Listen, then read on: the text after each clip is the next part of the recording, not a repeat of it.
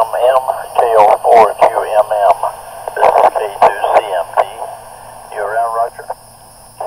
Hello folks, I just got my Anytone AT779UV radio in the mail today.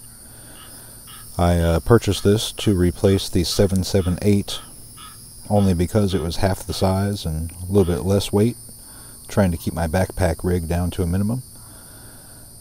Playing with it today, just doing the initial program. I've got it in the backpack, hooked up to the 2-meter J-pole in the backyard here. You'd be surprised, but I get really good reception even under the trees and good broadcasting. I've got my radio cat with me. He's helping me break in the backpack. Back to the radio. So far I've only found one thing with it that I'm not pleased with. There's probably a way to change it in the settings, but when you are in VFO mode, you are locked to 12.5 kilohertz steps. I have not found anything in the software to change that.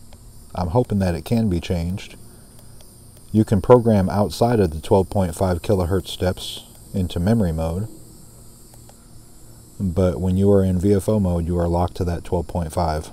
If anybody knows how to fix this or has found a solution in the software, please let me know. Thank you much.